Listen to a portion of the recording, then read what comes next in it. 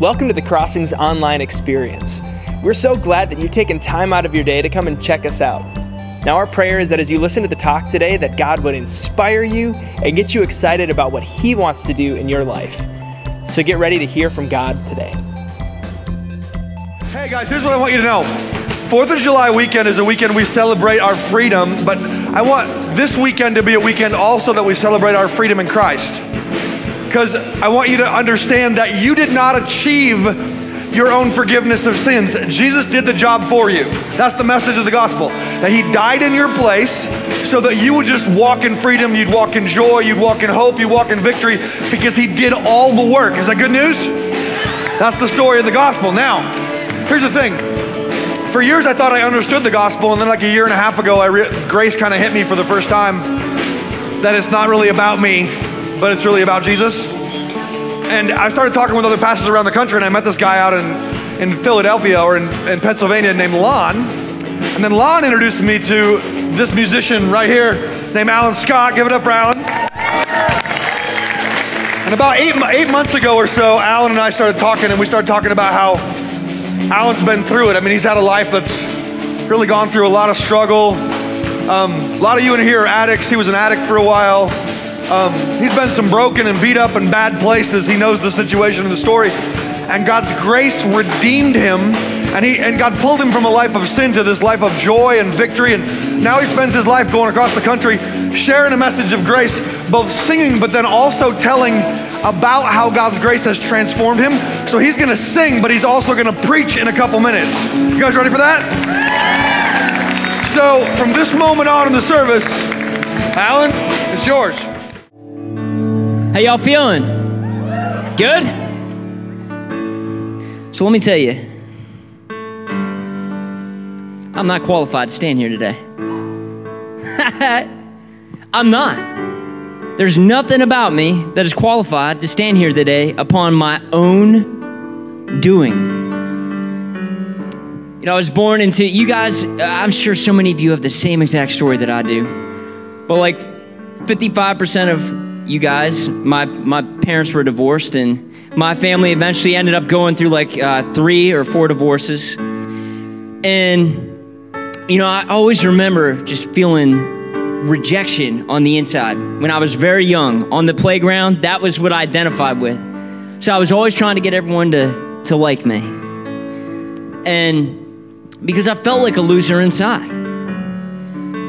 And as I went on through the years, I eventually got involved in just all kinds of just crazy stuff. Crystal meth. I lived in Texas for a while, was homeless. You know, lived in a large gay community, and was just all from the time that I was 13 right up until the time I was 21. My life was just full of lying, stealing. Dropped out of high school. I dropped out of college. If I knew you and you were my friend, I would steal from you. So I was always running from my friends. You know, I was always getting hammered at night, and wondering when I woke up the next morning who I'd stole stuff from, who I'd lied to, just this cycle of shame. And I knew that God could never use me for anything because I was a loser and I was stuck. I couldn't get out of the cycle that I was in. And so this cycle would repeat itself over and over, where I would just feel shame and remorse. And then, around 5 o'clock would roll around and I'd be out doing the same stuff. And you know, I should have been dead. I stole a bunch of money and drugs from a drug dealer, stole a car. And, this is after I was in rehab already one time, the first time when I was 18. And I took off and the guys came looking for me with guns and bats. And they would have killed me. And, you know, in my lowest points, in the middle of meth addiction and all my other addiction, I always knew God was real. But I didn't care. You know, I was just running from Him. And I think I was afraid of what He was going to take from me. I don't know what it was, but when I was 21 years old, I'd had it. I had the police looking for me for years. From the time I was 18, they were always getting in the place that I'd been staying at the last time, and I was like moving on to the next place. And so I had the police chasing me. And I was a thief. So if you're my friend, I couldn't ever look you in the eyes. I didn't really have any friends. And I just remember being stuck in this place. And I love music. God had put a passion on my heart to play music when I was like 11. And, but I knew by the time I was 21, I'd sold all of my musical equipment to pay for my habits, for my lifestyle. And I couldn't get out of it, and I knew I was done. I knew that God would never, ever use me for anything because I was a loser, and I couldn't stop. And that was really depressing. I mean, how many of you have ever felt like that? That God he could never use you. He could never save you out of what you're stuck in. Let me tell you, our God is bigger than anything that you're struggling with.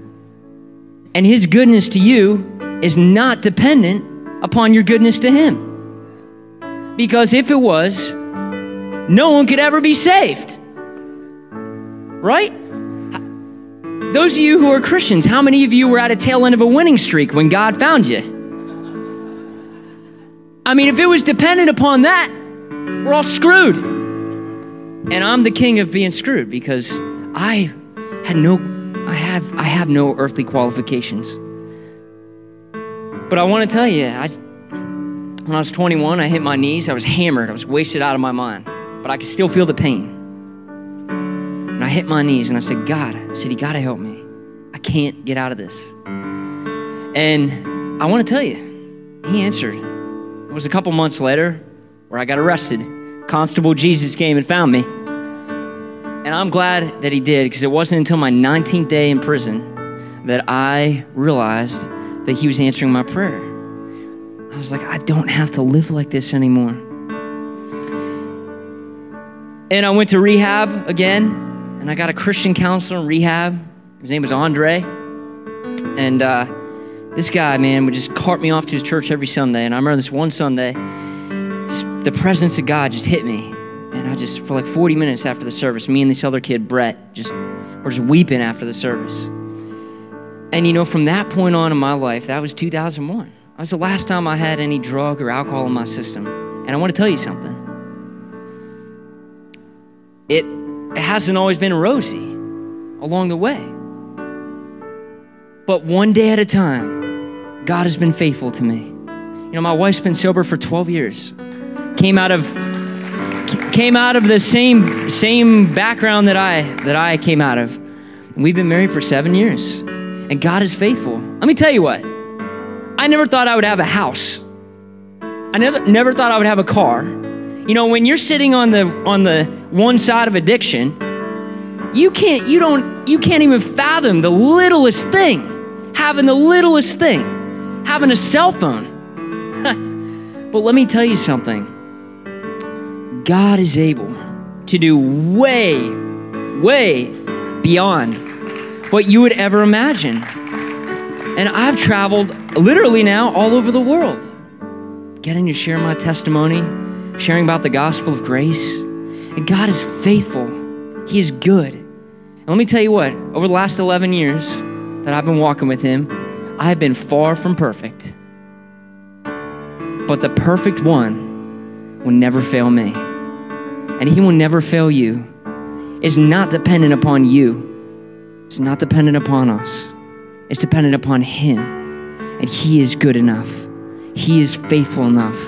He is worthy enough. He will not fail in you. He will not fail in you. He's big enough that his faithfulness covers all of us. The details of our lives, the things that we think are impossible. Stupid house. I mean, I have a house. But today, God is changing my mind and showing me that he can do more and more and more.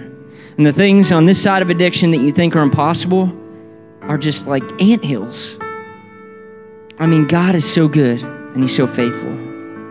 So when I share today, I'm going to share some stuff. And I just want you to know that the gospel of grace will change your life. You know, churches across this country are preaching this message of God's goodness to you based upon what you do. There's a problem with that theology. How many of those pastors can stand up on a Sunday morning and say that they haven't sinned? See, they're preaching something that they can't even abide to. But see, God, his goodness to you is not on the basis of whether or not you sin or not. See, that's the reason Jesus came, for losers, to change losers and raise them to life and give them a new life that is tied up in the person of Christ. What does that mean, to be tied up in the person of Christ? It means that when God looks at you, he sees that you are in the perfect one, the one who perfectly obeyed, the one who is perfectly righteous, the one who perfectly deserves all of the blessing and all of the favor that was ever due to anyone for obedience, because he perfectly obeyed. You are in that. And that is in you. So what God does for losers like you and me is he puts us in the perfect one who is fully qualified. He puts us in him, and then he puts him in us, which means that you are surrounded by favor, and favor is in you. I don't care how you feel right now. The gospel is not how we feel. The reality is you may be feeling like a loser. You may be feeling like a dropout. You may have been smoking meth before you came in here. You could be gay. You could be anything. Jesus is not identifying you by what you do. He says, come to me. I am the one who identifies you because of the goodness and the perfection of my obedience. I give you my perfection. You can't mess up Jesus' perfection. You want to know why? It's not yours. How can you mess up something that you never achieved, you never earned? And your identity is in him. It is in the one who is perfect, who is qualified. He has qualified you. He has qualified you. Every one of you are qualified. You are in the one who is fully qualified. You know, God made promises all through the Bible. He made promises to some people on the basis of their obedience. And he said, you know, if you obey, he said, I will bless you. And then to other people, he made promises on the basis of their performance or their pedigree, their family background. He made promises on the basis of their family background. And the problem is that if we try to achieve God's blessings based on our performance, we fail. We cannot do it. How many of you have ever tried, has sworn off a habit, an addiction, and then given it into it again? Oh, wow, we're batting 100. That's every one of us. See, that disqualifies us from God's goodness if he's relating to us on the basis of our performance. How many of you have a perfect family history? Anyone have perfect parents? You got perfect siblings? See, the Jews used to trace their family line the whole way back to Abraham. God made a promise to this guy named Abraham. He said, I'm going to bless all your kids just because they're your kids, not because of anything they do. So the Jews used to put their confidence in that. We got a problem. I mean, my family tree is like barely forks off. You know what I'm saying?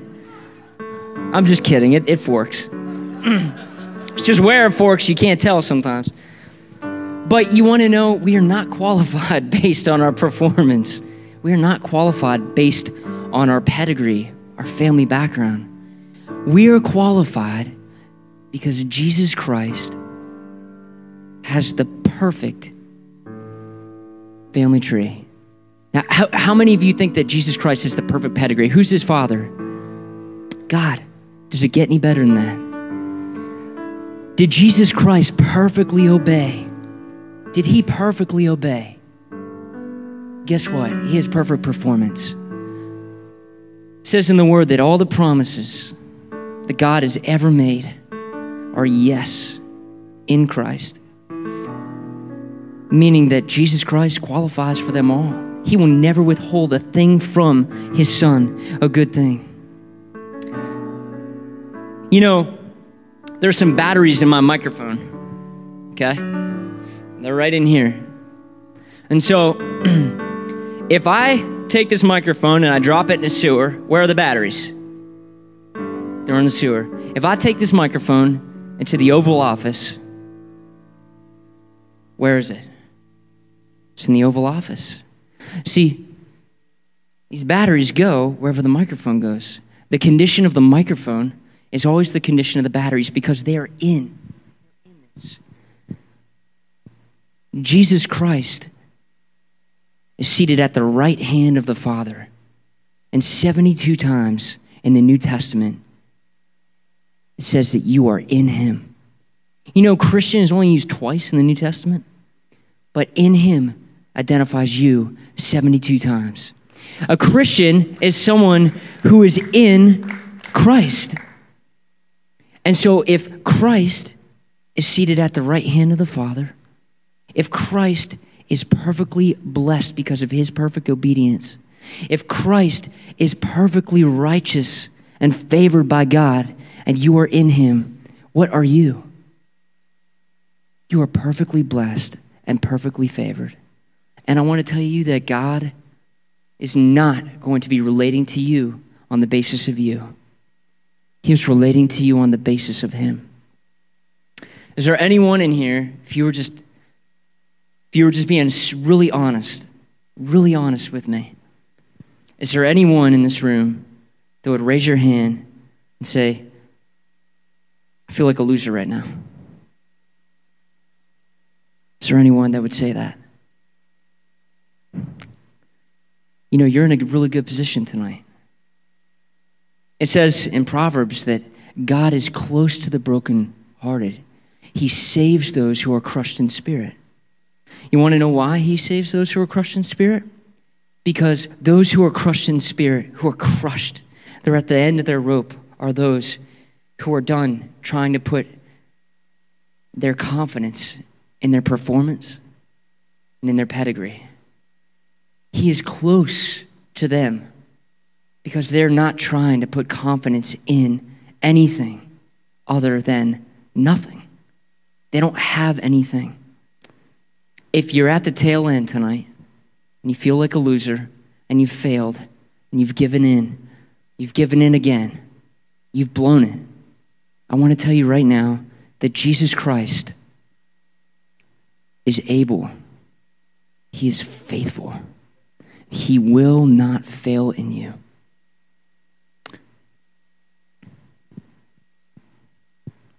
You know, I had this whole thing planned. I got like 11 pages of notes here. But, you know, as I'm talking here, the gospel is so simple. The gospel, we complicate it. We make it so complicated. But the gospel is simply that if you're a loser and you put your confidence in the perfect one, he gives you credit for his absolute obedience and his absolute perfect performance. Is there anyone in this room that wants to put their trust in that man, in Jesus? Raise your hands. I want to pray. I want to pray right now. And I want to invite you guys to come up and talk to me after the service. I've been where you're at if you've been addicted to, you know, drugs and women, men. If you're a loser, if you're a thief, if you're a dropout. I've been there, and I just want to say that God is faithful. He will not fail. Just let these words sink in. You know, it says in Isaiah, it says that Jesus was crushed. He was crushed for our sins. It says that it pleased God to crush him. Why would it please God to crush his son?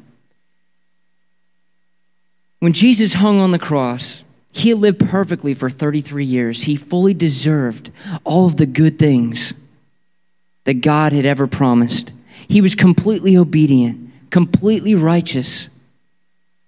And on the cross, credit for all of the sin that you would ever commit. All of the sin. Not just your past sins. See, none of you had past sins when Jesus died for them. They were all in the future.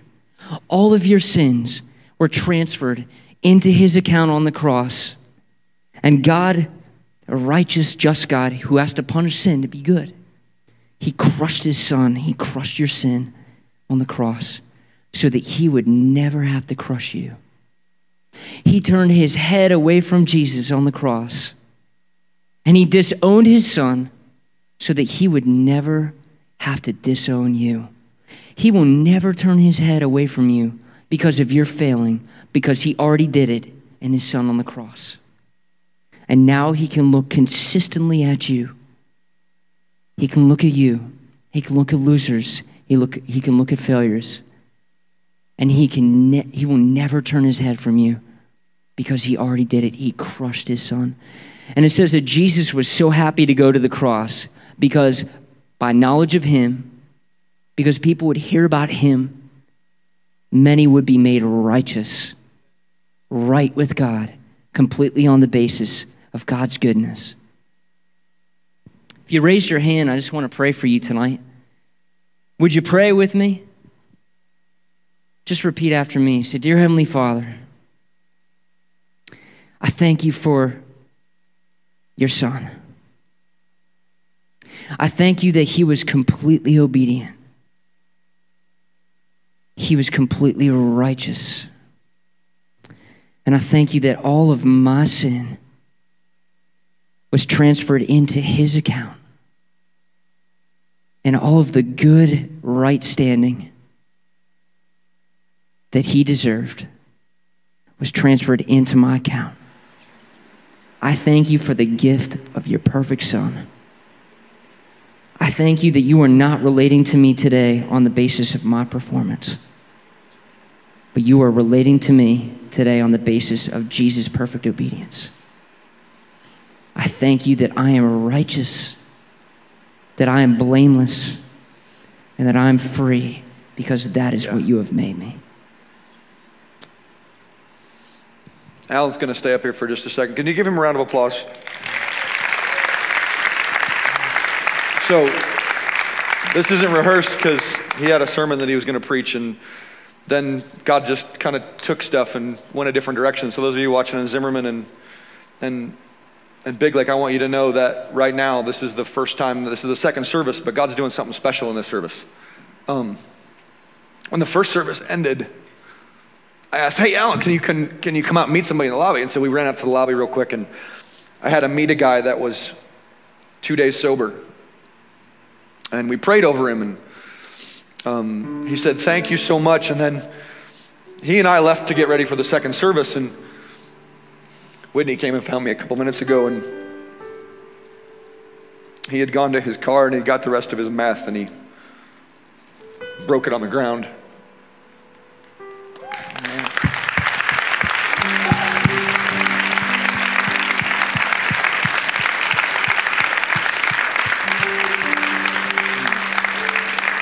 We prayed with another guy up front that he just didn't want to live that way anymore, and it's like, I don't want this life, and I want God to change me, and I don't want to. And I watched him give his life to Christ, and then afterwards we were high-fiving, and God had started a work in him. This is what God did in Allan back in 2001, right? That's what he wants to do in your life. A lot of times you come to church and you feel like it's words. Somebody stands up, they read some words to you, and it's supposed to help. But it's more than words. When the words go from here into here, when Christ's message actually hits your heart, transformation happens, like this little seed that gets planted in there, and all of a sudden it sprouts and it grows, and there's fruit and there's change and there's adjustment, and you're never the same again. He's not the same guy he was because of Jesus. I'm not the same guy because of Jesus. His message, our message, the Crossing Church message is that when Christ died for you, you were forgiven, you're free, but you also can get a future. That's right. So right now we want you to know that, man, we want you to give your life to Christ. And I'm looking around the room and I'm like, I know that you prayed a second ago, but really what I know is there's people all over this room that what they really need to do is they need to honor God with a real commitment. Like, you know what, God, this kind of stuff is no more. I'm going to give you my life, and I'm going to ask you to do a work in me, and you change me, because I'm sick of trying to change myself. Because that's why we come to church a lot of times. I got to change myself. So I come to church and I don't change, and then I come to church and I don't change, and I come to church and I don't change. And maybe it's time we stop trying to change ourselves and we ask the only one who can change us to do it, to do the work, to free us from stuff like this and so much other stuff that we don't need to name. So I'm just going to invite you to stand to your feet. It's all over the room. If you just stand to your feet.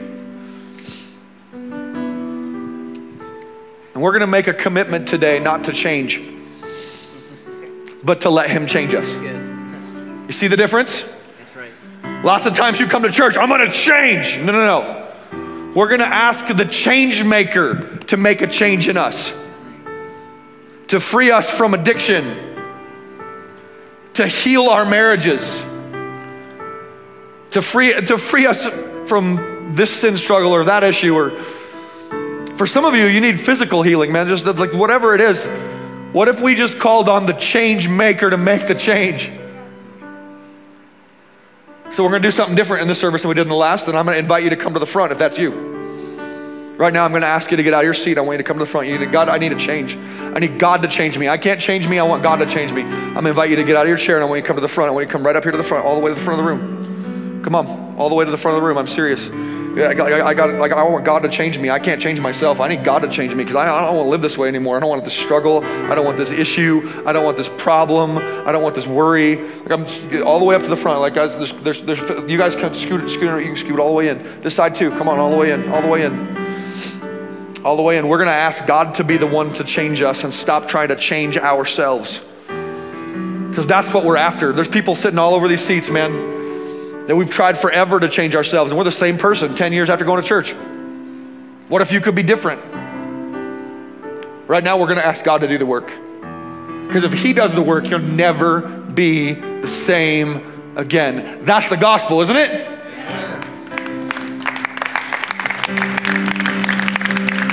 So for all of you watching on camera, we're going to pray for a second. I'm going to invite you to pray with us on camera. I'm going to invite you to pray with us if you're in the seats. But for those of you who are up front, like, you know that, like, this is your moment, man. This is this opportunity where you're going to go, God, I don't want this life anymore. I want something new and different, and I need you to do the work. I just want you to pray with me. Everybody in the room is going to kind of be with the guys in the front too. So just all of us together, I want you to say, Jesus Christ, I ask you to bring me change. Holy Spirit, I give my life to you.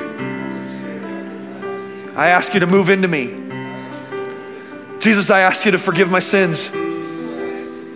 I ask you to bring me new life and joy, peace, strength. I make you my leader and my God. Bring transformation to me. In Jesus' name, amen.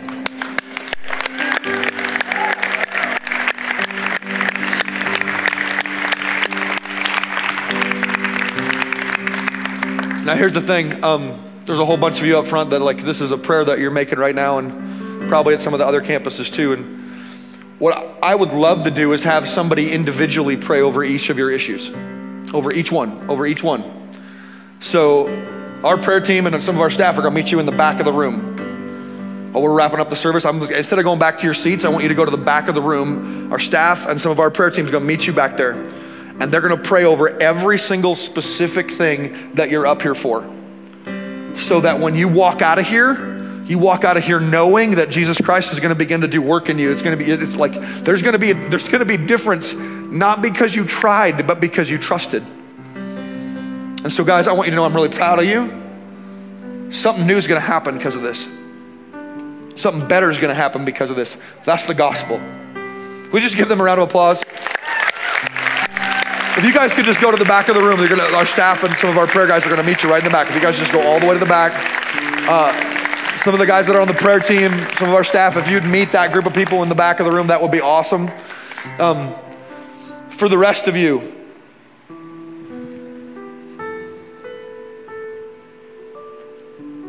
I was praying tonight this would not be the normal service. Man, I'm tired of normal services. You ever get tired of normal service? I do. Somebody's like, no. I get really tired of normal service.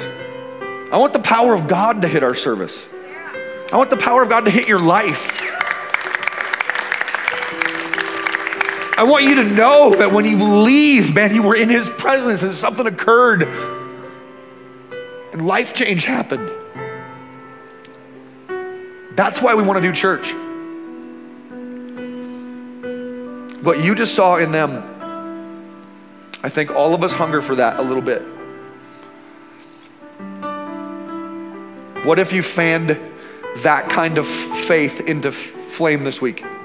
You got up in the morning and said, okay, God, if you're the change bringer, whoo, here I am. Right now, today, open to it. What could happen?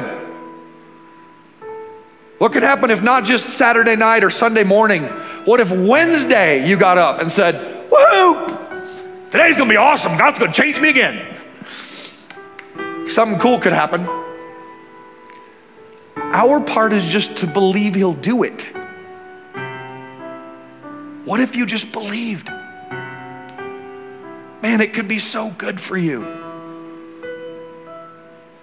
Are you hearing me, church? You glad you came to church this weekend?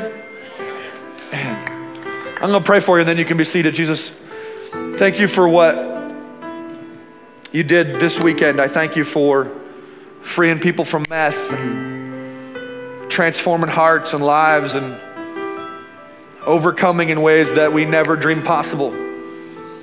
I pray that hope was offered, that peace was offered, strength was offered. I pray, God, that when we walk out of here, we have been so in your presence that like Moses had to wear a veil over his face because he was in the presence of God. I pray that we feel like we have so been in your presence that we're glowing with your goodness, walking in your strength and in your power, forever different. Moses' glory faded.